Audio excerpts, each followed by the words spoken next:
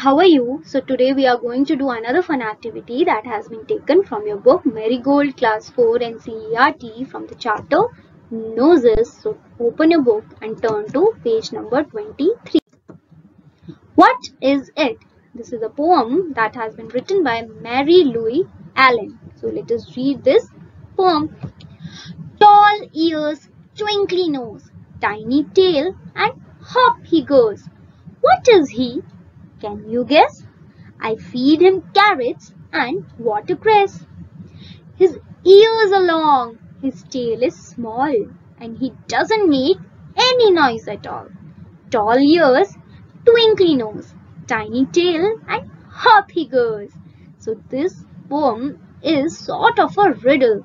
They have told characteristics about a certain animal and they're asking us what is it, which animal is this, and what have they told us about this animal? That it has tall ears, twinkly nose, tiny tail, and hop he goes. Hop he goes. The owner of this animal feeds him carrots and watercress. His ears are long, so the animal ears are long, his tail is small, and he doesn't make any noise at all. It is very quiet. And then again they tell us that it has tall ears, twinkly nose, and hop he goes. So which animal is this? Here it is. The animal is rabbit. See? Rabbit. Yes, you are right. So the animal they are describing is the rabbit. Let us read the poem once again. Tall ears, twinkly nose, tiny tail, and hop he goes. What is he? Can you guess?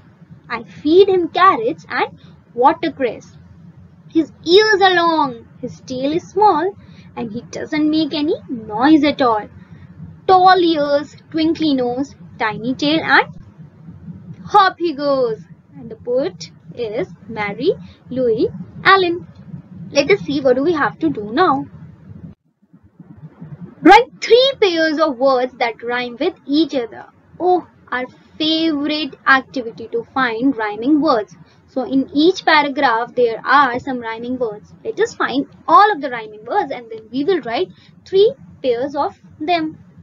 In the first paragraph, tall ears, twinkly nose, tiny tail, and hop he goes. In this paragraph the rhyming pair is nose and goes, right? Nose and goes rhyme with each other. Next we have, what is he? Can you guess? I feed him carrots and watercress.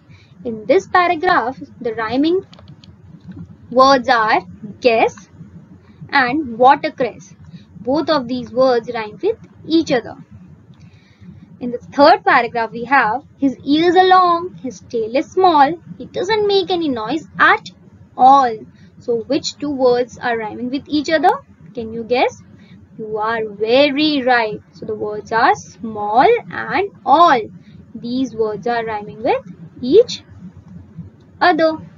In the last paragraph, which is similar to the first one, we have the same set of rhyming words that are nose and goes. So let us write 3 pairs of rhyming words. So the first pair was nose and goes. Next we have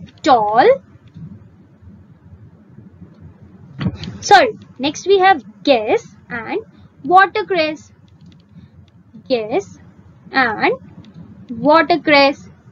Last we have small and all. Small and all. So the 3 rhyming words which we have are nose, goes, guess, watercress, and small and all. Small and all. Okay. So was it a fun activity? For me, it really was.